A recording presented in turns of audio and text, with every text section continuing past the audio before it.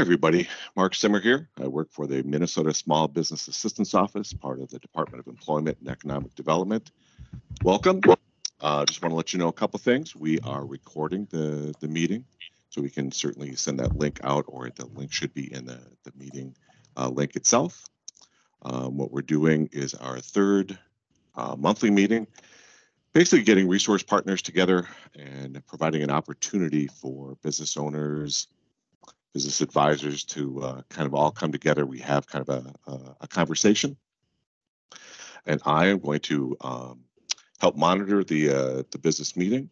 I have a couple of questions that people sent in also that we'll discuss, and I'm going to turn the meeting over to Neela Malgard. She is the Executive Director of the Small Business and Innovation Unit.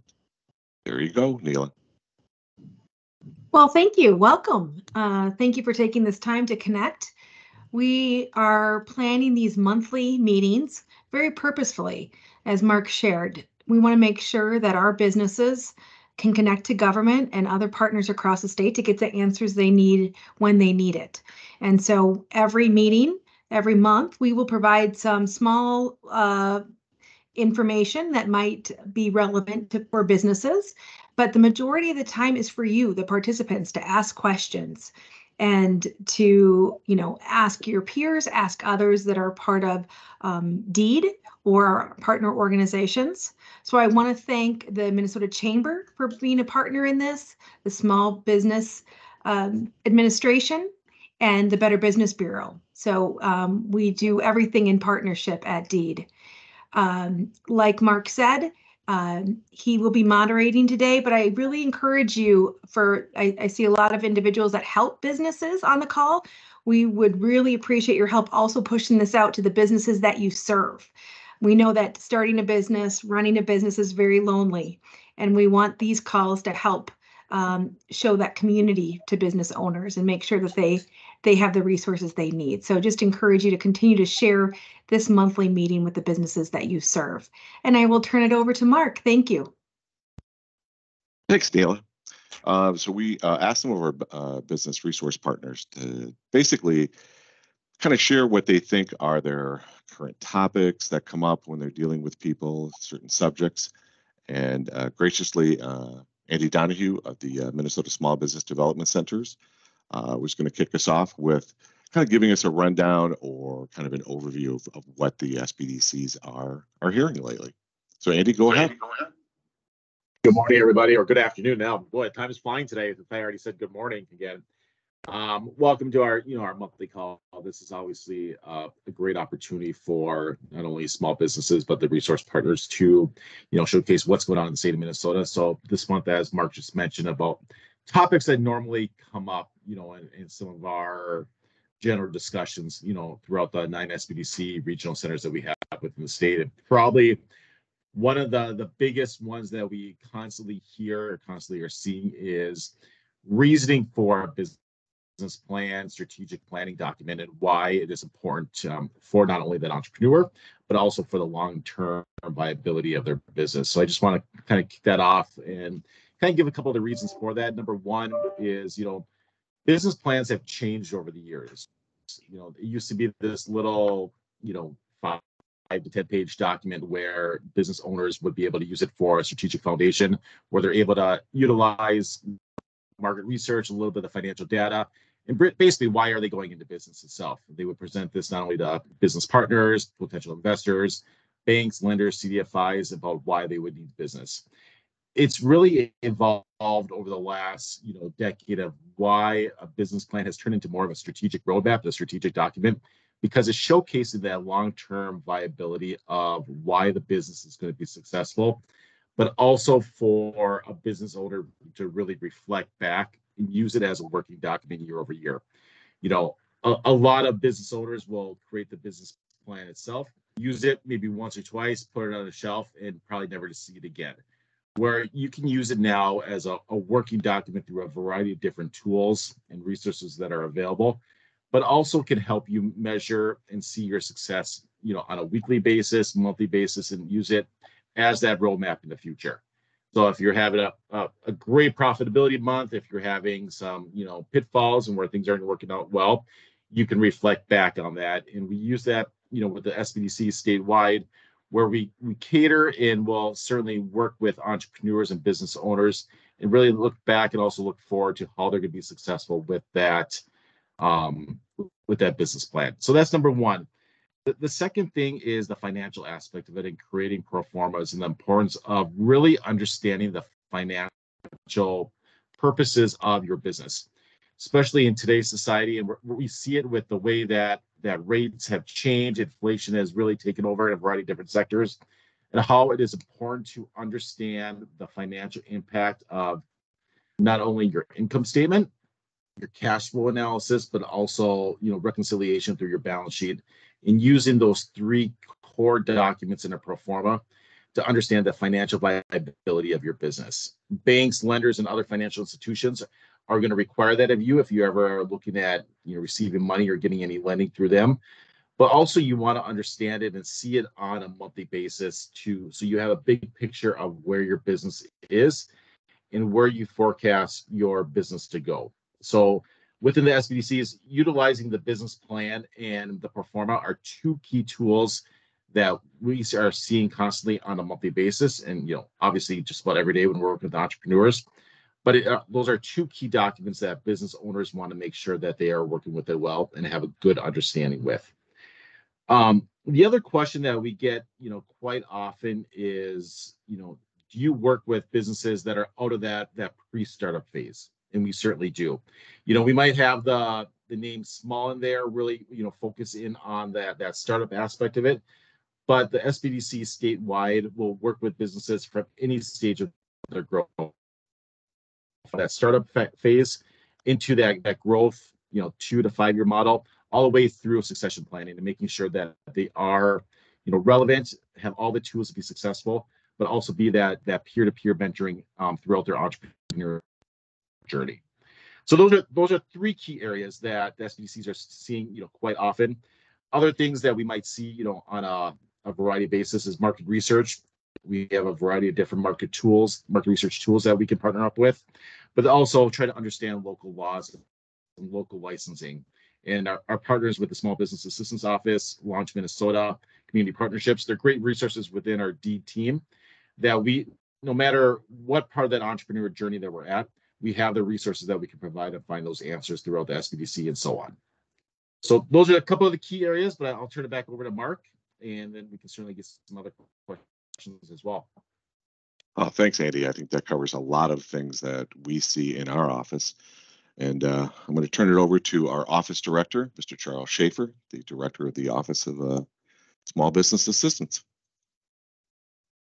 Thank you, Mark. I wanted to address two questions that we get recently. One that been around for a long time and one that's quite recent. The recent one relates to the just developed and just published in September rules that have been under development by the federal government for the last 2 years to implement the Corporate Transparency Act. The Corporate Transparency Act, remember, is an anti-money laundering and anti-terrorism financing law that essentially requires all businesses to report to the Financial Crimes Enforcement Network of the U.S. Department of the Treasury the beneficial ownership of the business itself. That is, who is actually owning and running the business. The act really identifies the businesses that have to respond as everybody. There is no exemption, and I want to stress that, no exemption for small businesses. There are exemptions in the law, but they relate to the kinds of businesses that are involved. Essentially, businesses that would report this kind of information someplace else, banks, brokerage firms, businesses that have large financial license restrictions, those kinds of businesses are exempt from the law. But everybody else, including small businesses, has to report, and they have to report by starting January 1st of 2024. Now, the law, and the rules speak to what's a beneficial owner. And the definition is extremely broad. The definition is anybody who has not less than 25% ownership of the company, or anybody who regularly exercises operational control and direction of the company. Now, except with one exception, and that is people who exercise that control only by virtue of their employment. So owners, probably directors and officers, would be covered by the law as having to respond, but no one's quite sure about managers. That's still an issue that has to be resolved by the people at the Treasury.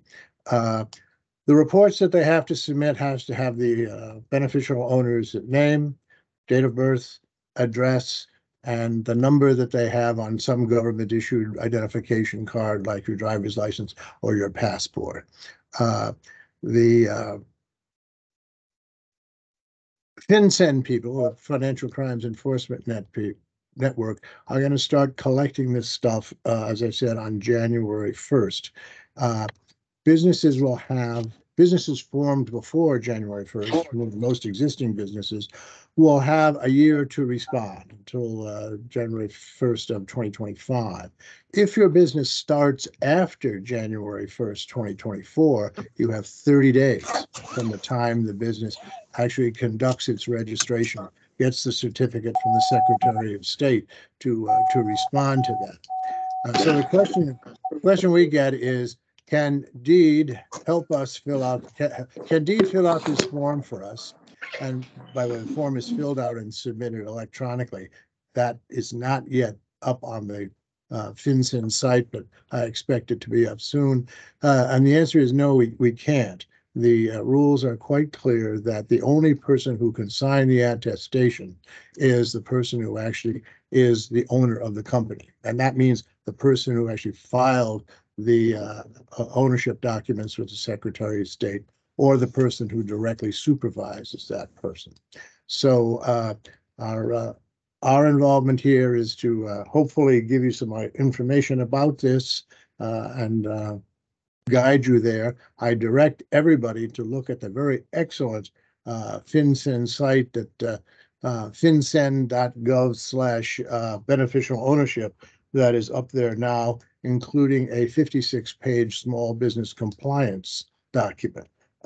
There's a lot of information there, and they indicate that you can ask them questions if you want to. So this is a area that we are surprised at, I think, a little bit. So we are as much in the dark about this as many people are.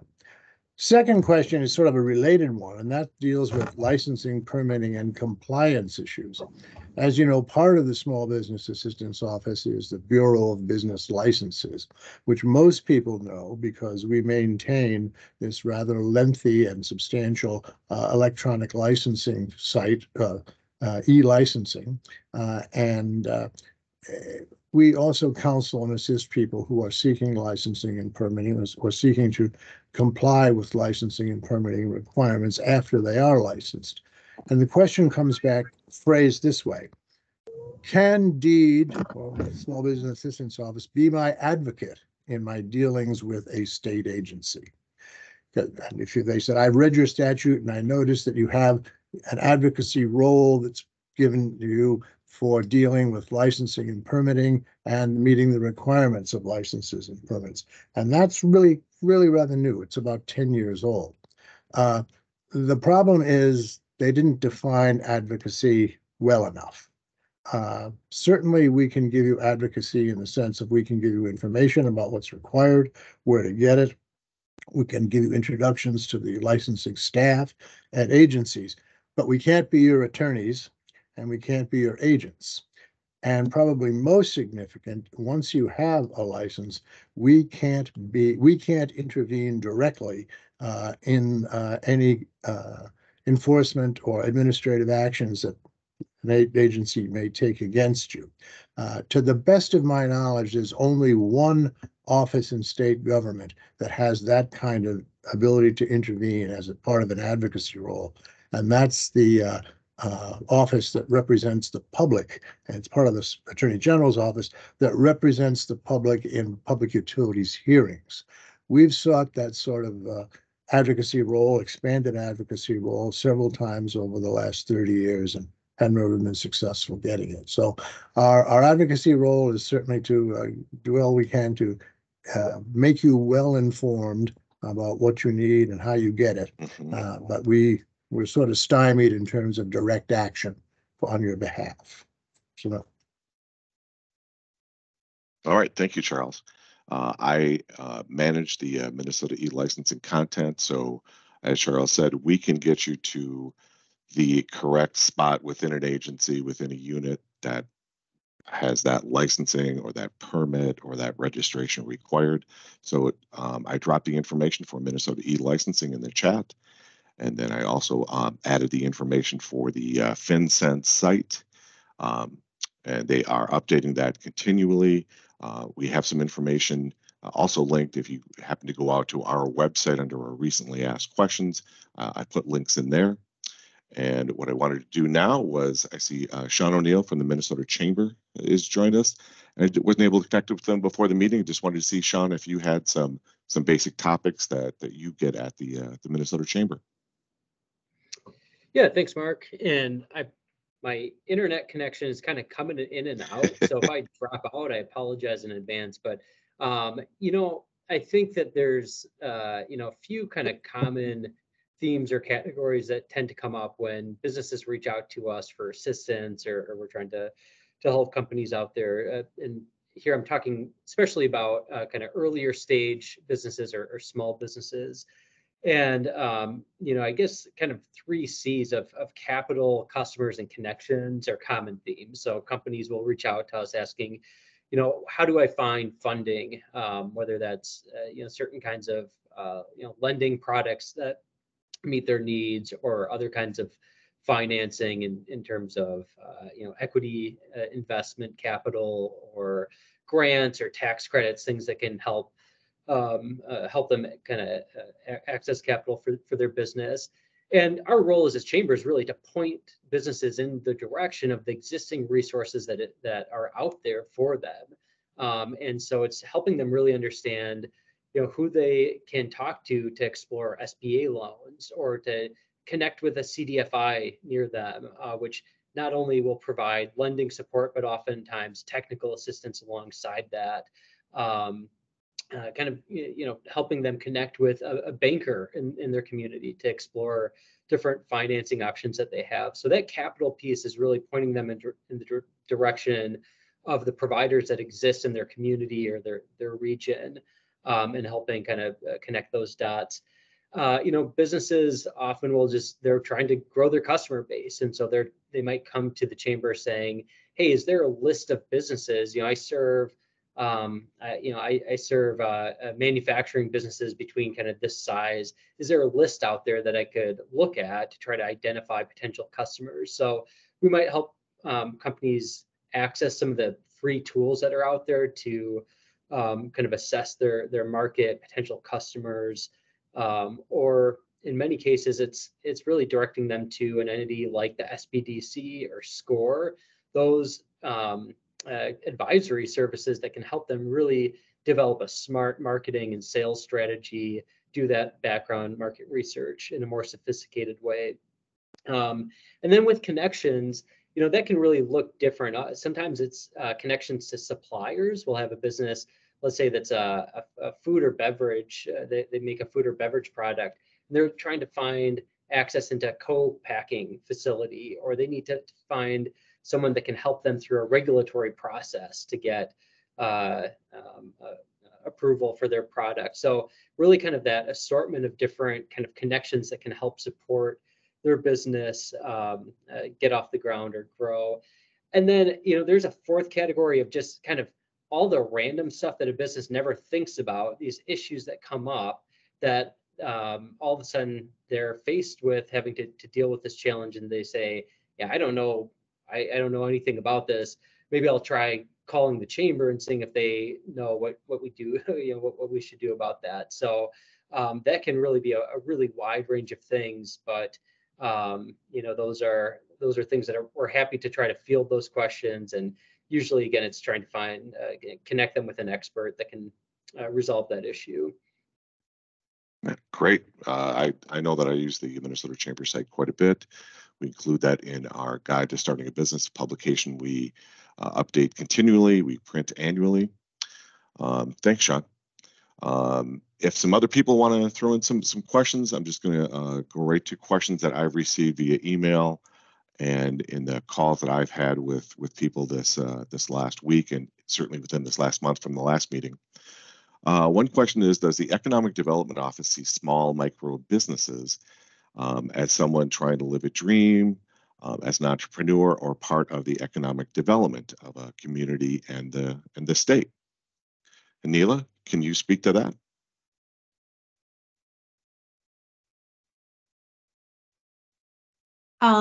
Yeah, of course.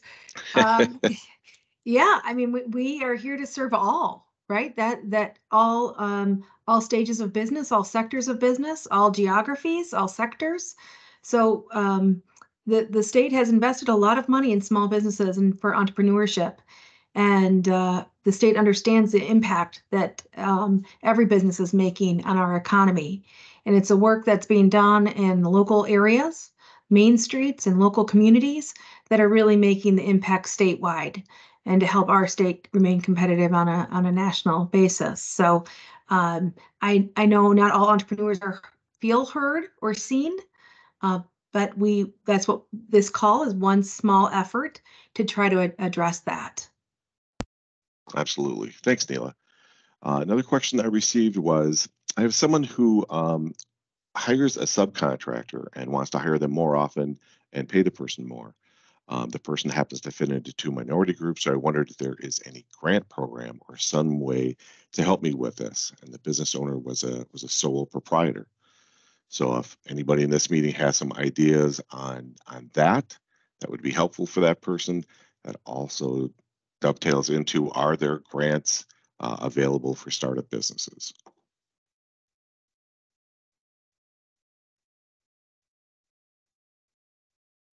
I can start with those. Okay. And I think others can join in. Unfortunately, there's not as much undiluted funding as businesses would like.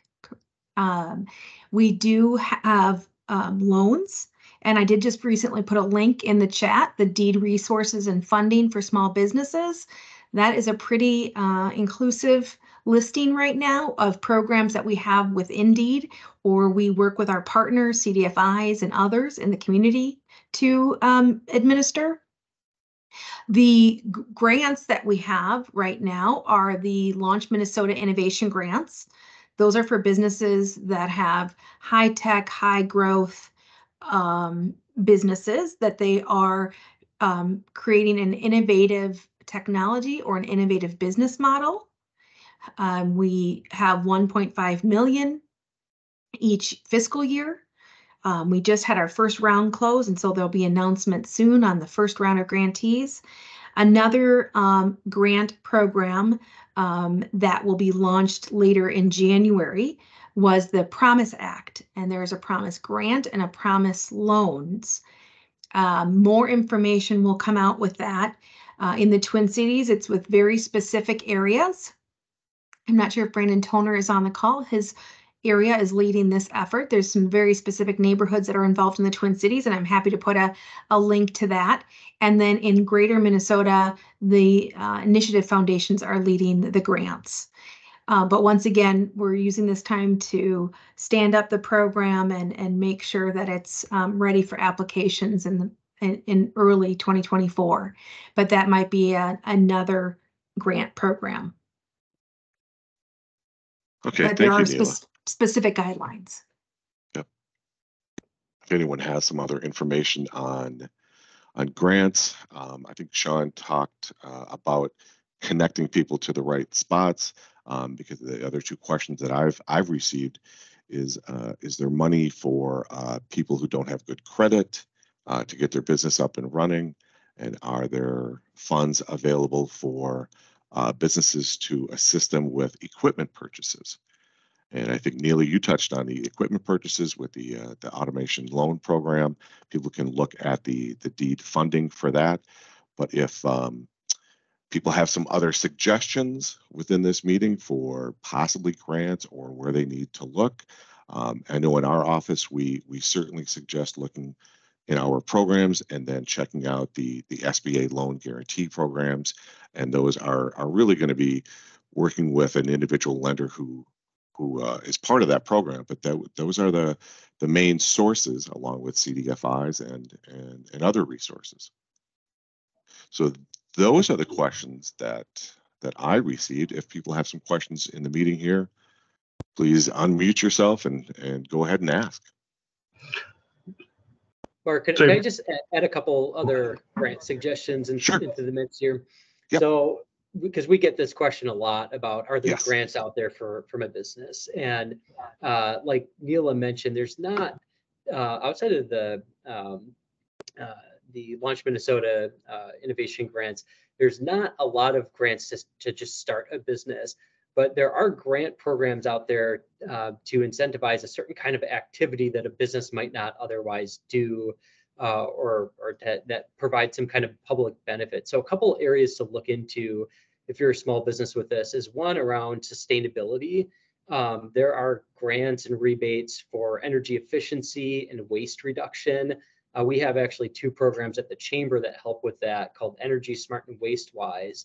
And so there will often be funding either from the state level or from counties or utility companies to help businesses with sustainability efforts. And then there are a couple other grant programs around things like exporting. So if you're looking to start exporting your product or service, there's a STEP grant that businesses can access. And then for companies usually that have a little bit larger workforce, there's some workforce training grants as well, to help with kind of customized training for new or existing employees. So I would maybe think about what are some of those activities within my business that I might need support with, rather than just kind of general grant funding, which is much harder to come by. Yes. Thanks, Sean. Martine, you were going to ask a question? Yeah, Sean, thanks for mentioning that, because that triggered a few other grant opportunities that may apply to small businesses on the call. You know, I'm thinking of food businesses that might need a small grant for equipment in their local retail store, right? So I would advise people to check out the Minnesota Department of Ag, and they've got a couple of different grant programs there. They're smaller. Also, you know, on the food side of things too, I would advise folks to check out the USDA site. It's difficult to take your business and get it matched up to the grant. You kind of have to have that right business to be able to apply to that because of the eligibility purposes and so on and so forth. But I always mention too, look local first. Look at your local economic development authority, or look for your local city to see what they might have in regards to small city block grants, which I usually fix up funds maybe, or deferred loans possibly. Not every community has those, but a lot of times those aren't necessarily advertised appropriately. So I would also say this, that, well, you can spend a lot of time searching for grants. And I tend to advise our small business folks to be able to, you know, take that time and effort on building out your plan, and you know, don't spend a whole lot of time trying to find just that little piece of money, right? But it depends on what you want to do. Certainly. Thanks, Mark. That is information I'm sure all of us have, as resource partners, have tried to do for people, is have them look around, look local, broaden out what you're trying to do, and really look for sources. So again, if people have some questions or some comments they want to make right now, perfect time to do that.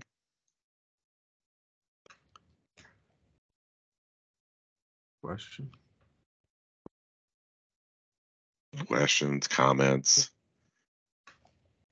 Could I ask a question? Absolutely. Okay, most of the loan programs I've researched and found out about have minimum monthly income requirements, which I would be disqualified for most of those programs because I am low income at the moment. I'm a startup at an early stage. Can you recommend any loan programs that startups like me would be eligible for that do not have such high minimum monthly income requirements?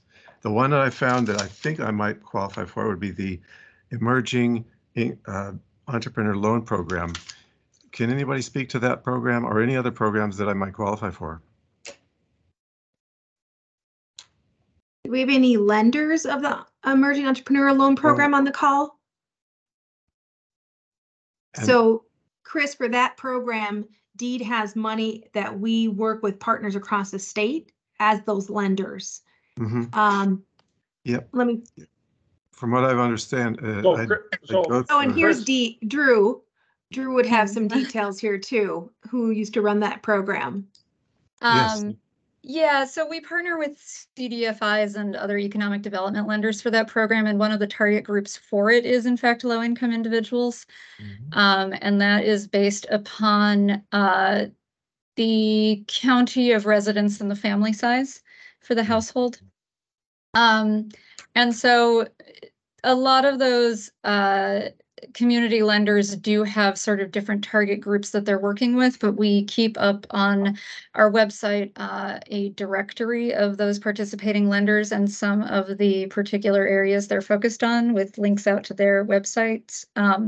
You do have to apply with the lenders specifically. I am not aware that any of them have particular requirements for income, although I know there's at least someone from Women Venture on here and probably from a couple others. So if anyone else wants to throw into that, they evaluate a number of different factors, and those community lenders are more typically able to address the needs of folks who have challenges like lower credit scores than would qualify for bank financing and things along those lines.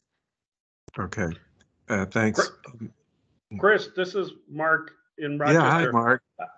I know of two organizations. So the Ready organization here in Rochester is qualified to do EELP loans, and then also the Southern Minnesota Initiative Foundation too. So give me a call. We can work on an application. Yeah, I'll be in touch with you, Mark, because I want to work with you to prepare my financial statements and business plan. So thank you very much. Perfect. Thanks, everyone. That was great. Any other questions?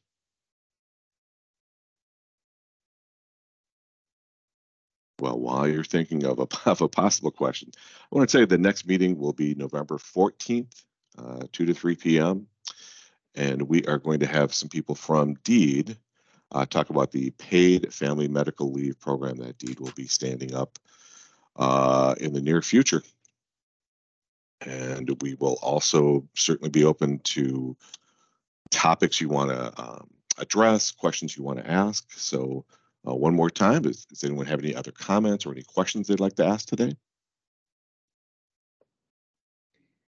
Mark, I was just going to throw out one more program suggestion, and I'm not sure the details around it. If, there might be somebody from the SBA on this call, maybe they could explain more details, but the SBA has a microloan program and work through approved lenders on that, and I'm not sure if that could potentially be an option. I'll throw a link to that in the chat here, but maybe one other program that could potentially have more flexibility than some other traditional loans. Hey, Sean, this is Don Jackson with the SBA, and I do appreciate you bringing that up about the micro lenders. The great thing about our micro lenders is they do loans up to $50,000. We do find that a lot of traditional lenders don't like to do the loans under 100 or 150,000. So the micro lenders are a great opportunity to work on those loans up to that $50,000 threshold. The one thing that I do recognize that I want to let everybody know is also working with our other resource partners besides SBDC is also SCORE to work on your business plan, your finances, your financial projections. And maybe once you sit down with one of those business coaches, you might find out that you didn't need initially 40,000, you need 160,000 or more, where you may need to actually go to one of our traditional lending partners for a traditional SBA-backed guaranteed loan and go from there. So I'll share the link with the SCORE so you can reach out to get a SCORE mentor. It's no cost and confidential to you to utilize the SCORE mentors as you prepare your business plan to reach out for that access to capital. Thanks, Don. Thanks, Sean. Yeah, there are so many resources that I think so many of us are familiar with. I sometimes forget that I need to bring those up in a different group with other people. SCORE is out there, SBA is out there, the Minnesota Chamber. We have so many resource partners. Please take a look at our Join Us Minnesota site. We have Launch Minnesota. We have the Minnesota Small Business Assistance Office, the Minnesota Small Business Development Centers. There is overlapping information, but the reason it overlaps is because we all know that there are different needs for different businesses, whether you're just starting out, whether you're thinking of starting, or whether you're actually in business and you need to get this business more profitable. So one last call for questions. We appreciate I do see a hand up. All right. Yeah, hi. My Kendra. name's Kendra, and I own a zero waste and refill store, and there's a handful of similar stores across the state. And it's kind of a weird retail position because we sell, home goods in bulk, which people will bring in their own containers to fill up, which then directly impacts the amount of waste that then goes to local landfills, that sort of a thing. And I'm curious if you know if there are any, if the state is incentivizing moves that direction with whether it's, funding or, I don't know, incentives that would tie in with sustainability for something like this that is technically retail, it's a store, but is also very directly impacting our local and statewide sustainability.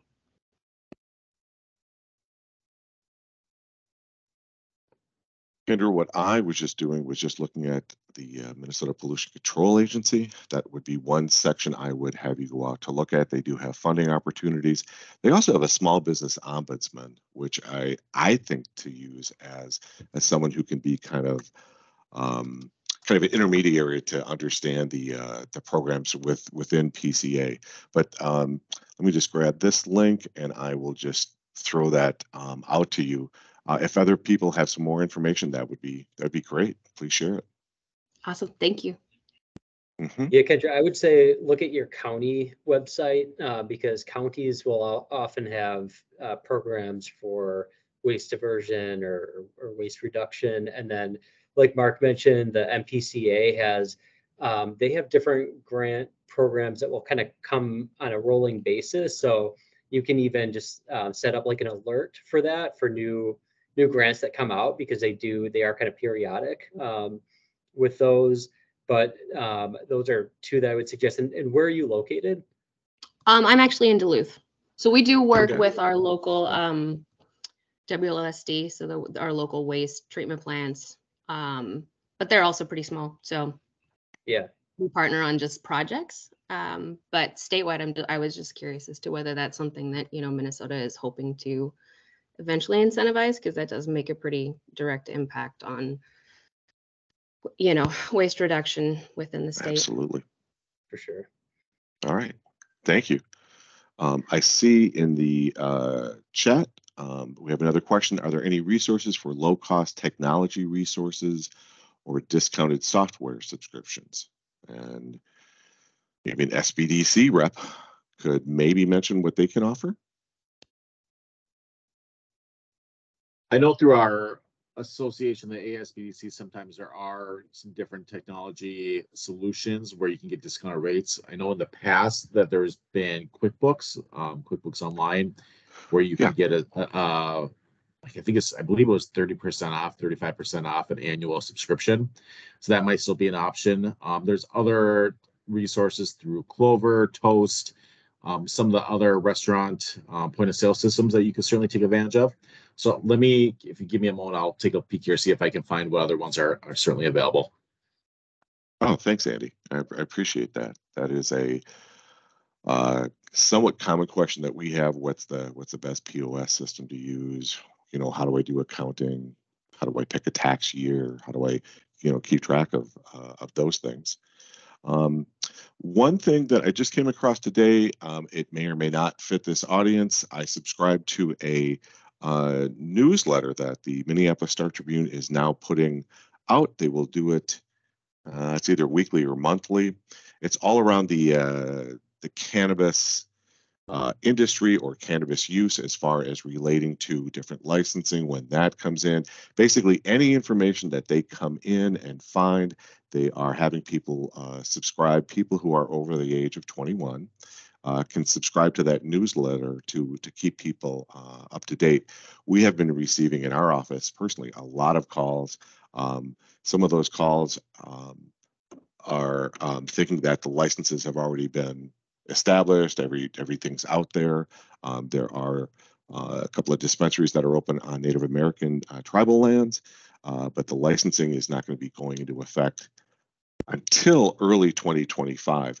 But I just wanted to bring that up because I think that is a big topic in the people we talk to, either on the periphery. We've talked to hemp growers, we've talked to people who are selling THC products.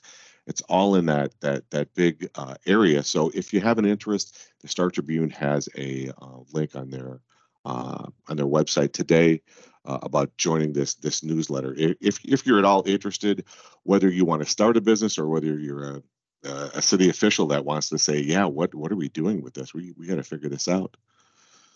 So Andy, were you able to find anything? It looks like one of my peers, Ian Carlstrom, from our Moorhead office, just put a SBDC Financial Tools link in the chat. So you should be able to see it there where you can grab some QuickBooks resources that are available. Yeah, fantastic. I appreciate that. There was also a link for TechSoup in the chat. And just to let people know, I am recording the meeting. You should be able to go back to it on the link. What I'll try and do is I'll pull out of the meeting chat for people who want it. It just helps me keep track of kind of the things we were talking about. I'll pull that information out kind of as a summary. So if you're interested in that, I'd be certainly glad to share that with you. There was a Mhm. question earlier in the chat about Okay. is the state doing anything to de-risk some bank lending and other lending for different businesses? And just want to share that the state has invested a lot in this last legislative session, probably never enough, but to help with some of that lending through the Opportunity Fund and some other programs. I know Drew was on the call from our business finance area, but that was addressed this legislative session, trying to help de-risk some of the loans so more businesses can access that capital. So just wanted to comment on that question. Great. Thanks for catching that, Neil. I really appreciate that. So we know that your time is valuable. If there's nothing else people would like to discuss right now, we will see you in a month from 2 to 3 p.m. on November 14th. Thanks, everybody. Bye.